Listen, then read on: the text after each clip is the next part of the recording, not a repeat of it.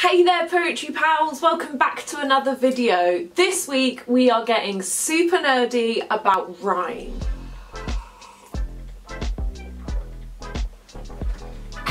So here's how it's going to go.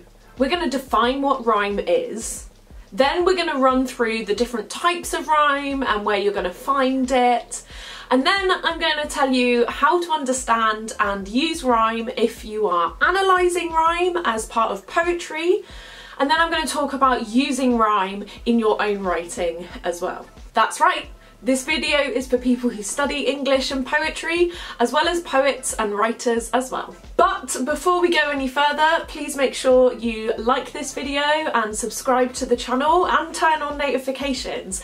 It really helps small creators like me get found. And while we're on the subject, why don't you follow me on social media? I am at Josie Alford Poet on all the things. So let's get into it. What is rhyme? Well, the Oxford English Dictionary defines it as correspondence of sound between the endings of two or more words or metrical lines that the syllables involved carry identical vowel sounds and have, if present, identical consonants. Rhyme, strictly speaking, is regarded as extending to the last stressed vowel and any sounds following it, whether within one word or more than one. However, use of the word frequently includes different types of partial correspondence, such as I-rhyme or half-rhyme, are terms that are sometimes extended to include assonance and even alliteration. Rhyme is a technique often used in poetry. It adds to the music of the piece or the soundscape, and there is definitely an intellectual pleasure you get from a well-executed rhyme. However, it is also used as a mnemonic device, a way to remember things, which is why we often see it in oral storytelling traditions alongside other repetitive techniques.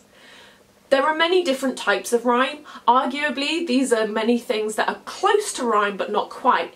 So in this next section, we're going to run through some key words and examples so you can understand a little bit more about how rhyme works in poetry. So the first thing I want you to understand are masculine and feminine rhymes. Masculine rhymes end on a stressed syllable and feminine rhymes end on an unstressed syllable.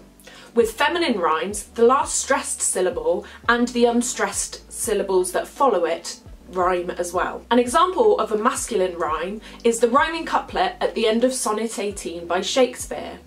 So long as men can breathe or eyes can see, so long lives this and this gives life to thee. So see and thee.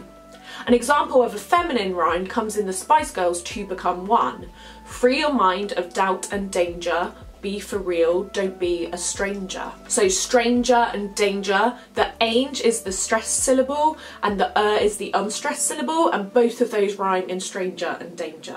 If you don't know what I'm talking about here, you can watch my video on scansion, stressed and unstressed syllables here. I'll make it pop up. Okay, so the next thing you need to understand is end rhyme, internal rhyme, cross rhyme, initial rhyme and random rhyme. They all refer to where a rhyme occurs in a poetic line. End rhyme is when the rhyme happens at the end of the line. Line endings are key moments where the relationship between form and content is closest. End rhymes are important. So, for an example, in the Spice Girls Wannabe, if you want my future, forget my past. If you want to get with me, better make it fast. Past and fast rhyme. Internal rhyme is when the rhyme happens in the middle of the line. For example, in Edgar Allan Poe's The Raven. Once upon a midnight dreary, where I pondered weak and weary, over many a quaint and curious volume of forgotten lore, while I nodded, nearly napping, suddenly there came a tapping, as of someone gently rapping at my chamber door. "'Tis some visitor," I muttered, tapping at my chamber door. Only this and nothing more. Cross rhyme is the system of an internal rhyme rhyming with the following or preceding end line. For example, in the Beatles' Hey Jude. Hey Jude, don't make it bad, take a sad song and make it better. Remember to let her into your heart, then you can start to make it better. Initial rhyme is when the rhyme comes at the beginning of the line. It's far less commonly used, to the point where I couldn't find a good example. Hey, it's me, future editing Josie. I just realised that I missed a couple of terms to explain. So random rhyme is just when the rhyme appears randomly. There is no system of where the rhymes appears. These examples are all over the place, but frequently used in stuff like rap and hip hop, where they pile on rhymes one after the other, lots and lots and lots. I think that would be considered as random rhyme. It's far more popular in contemporary poetry, less so in traditional forms, as traditional forms tend to rely on rhyme. So I just want to quickly tell you about full rhyme, as we're going to go into some stuff that isn't full rhyme. Full rhyme is a pure rhyme where everything matches and rhymes, and it is a total echo of the sound. The next few examples all come under the term near rhyme, although in some American places I've heard it called slant rhyme or half rhyme or imperfect rhyme as well. Basically, these almost rhyme, but all in technically different ways. I said we'd get nerdy in this video, so buckle up and let's get into it. First up, imperfect rhyme. The imperfect chiming of accented and unaccented syllables. Basically, this means stressed and unstressed, which would be perfect if both were accented. For example, sirens and dens, ring and striking, spot and parrot, and burn and bitten. Unstressed rhyme is when the words are multisyllabic but only the last unstressed syllable rhymes. Kind of like half a feminine rhyme. These do not make a perfect rhyme. For example, matter and lover. Next up, we have half rhyme, which is feminine or 3-syllable rhymes in which the accented syllable rhymes, but the following 1 or 2 unaccented syllables are different. So by that I mean that the stressed syllables rhyme, but the unstressed syllables that follow don't. For example, cover and shovel, wily and piling, or wilderness and building. Next up, we have assonance and vowel rhyme. This is probably the most common version of a near rhyme. So assonance on its own is the repetition of vowel sounds in neighbouring words. For example, the fleeing Greeks received me peacefully. When assonance occurs at the end of the line, that is, when the terminal sounds are composed of the same vowel sounds plus a random mixture of consonants, it is called a vowel rhyme. This is a very popular technique in songwriting, and here is an example from Ed Sheeran's Shivers. I want to be that guy, I want to kiss your eyes, I want to drink that smile. Guys, eyes and smile. Guy, eyes and smile all have different or no consonant sounds at the end, but the vowel sound does rhyme. Next up, we have dissonant rhyme, which is when the vowel sound is the same, but the final consonants miss. But in order for it to be a dissonant rhyme instead of just a vowel rhyme, it must use phonetic consonants. For example, bite and strike. Both used unvoiced plosives, that is, simple breath explosions in which the vocal cords do not take part. I'm not going to go into phonetics, I feel like that's a whole other video and this is long enough, but put simply, dissonant rhyme is when the vowel rhymes and the consonants are similar. If you're going to go for dissonant rhymes in your writing, make sure you use it as a system and not as a one-off example by itself, as it will look like a mistake. For example, this bit from Lil Nas X's Industry Baby. Need to get this album done, need a couple #1s, need a plaque on every song. So the ones are done, ones and song. Ones is a little bit cheeky here because of the S, but we have these N sounds and then we have song, which is the rhyming word here, and it is close enough to N that it counts as a dissonant rhyme rather than a full rhyme. Okay, so next up we have alliteration and consonant rhyme. I'm sure you know what alliteration is. It is the repetition of the same consonant sounds, usually at the beginning of words. Consonant rhyme is that effect when the same consonant recurs at the end of the last accented syllable in each line of rhyme pattern, but the vowel or vowels before are different. For example, gate, mat, wind, God, one, stone, plan, unknown. Consonant rhyme is when just the consonants echo each other, but without the corresponding vowel sounds. Consonance is next. Unlike consonant rhyme, which is just concerned with the consonants at the end of the sound, consonance is concerned with the consonants at the beginning of the sound as well.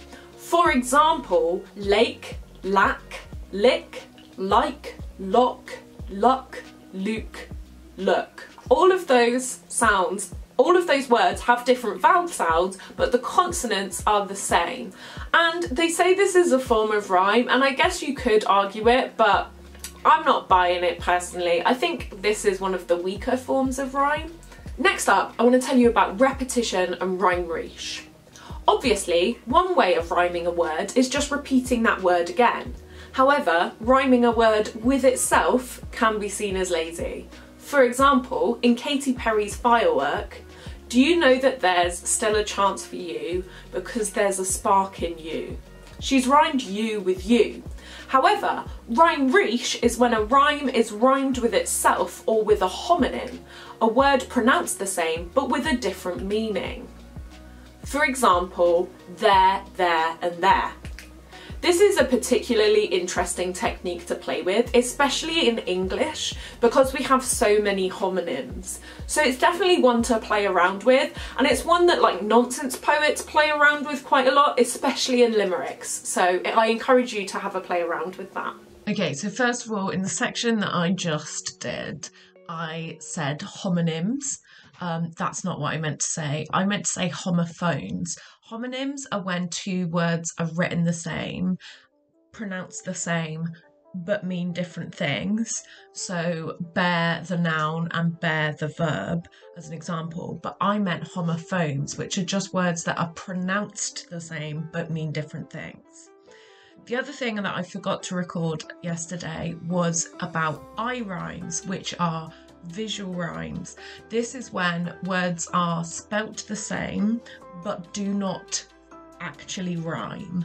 So if they were written down on the page, you would think that they rhymed, but if you said them out loud, that wouldn't work. For example, rough and through. These are both spelt the same, but they are not pronounced the same. Again, this is another thing that is particularly prevalent in the English language, so can be played with, but it's worth saying that if you are a performance poet, then visual rhymes aren't going to be that helpful for you. Whereas if your poems are most encountered on the page, then maybe you can play around with visual rhyme. So next up, we have multisyllabic rhyme. That is when more than one syllable is rhymed across one or multiple words.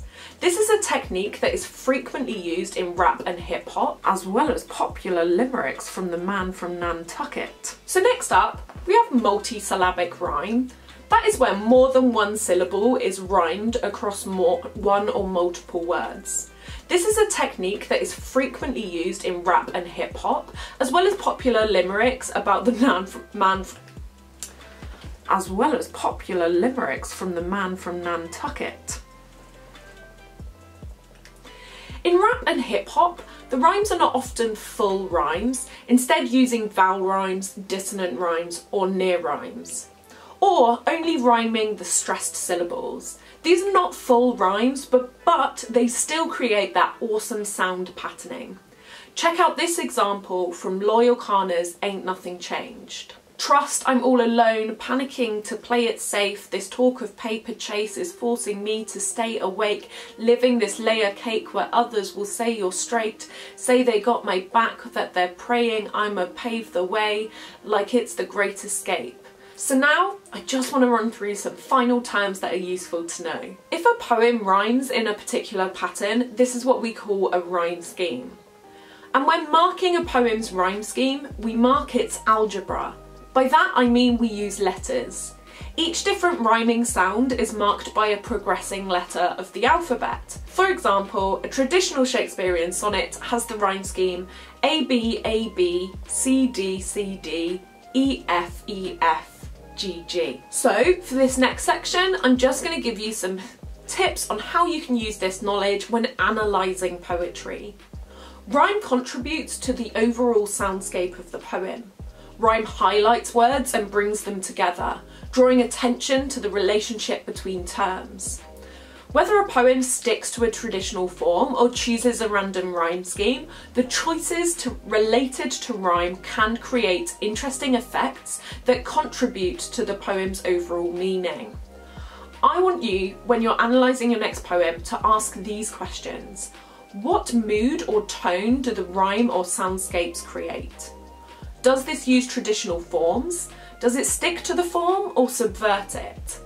What images and words are linked through rhyme?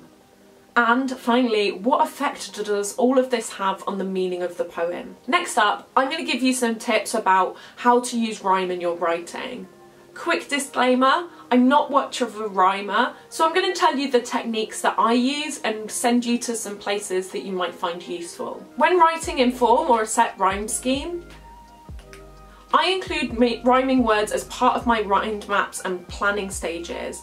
See any of my how to write a poem videos. If I'm not writing in a traditional form, then rhyme normally happens fairly randomly. I don't often write with rhyme in mind, but I do think about sound and sound patterning when writing. Think about how vowel sounds and consonants flow together. So, some resources. Rhymezone.com is your friend. It also helps find near rhymes too. Doppelrhyme or Double Rhyme is an app and a website. It's also good if you're looking for multi-rhymes. My penultimate piece of advice is to read poetry and listen to music. It's a well-known thing that consuming art informs your creative process. I especially recommend listening to rap and hip hop, as these guys really are out there smashing it. My final piece of advice is to practice, practice, practice. As with any tool, you need to use it and keep it sharp and exercise it. So if you want to be better at rhyming, you need to actually rhyme to get better. And that's advice I should probably follow myself as well. So that's it for this week's video on rhyme. I hope you found it useful. Please comment with your favourite rhymes down below, and if you have any questions, I will answer them down there. Please like this video, subscribe and turn on notifications. It really helps small creators like me get found. And don't forget to follow me on social media. I am @JosieAlfordPoet on all the things. You can support the channel by joining me on Patreon. We have monthly writing workshops and badges, and I ask them questions on what videos I should do next. So head over there, or you can buy me a coffee. The links to do all of that are in the description down below. Thanks so much for watching. I'll see you all next week. Bye.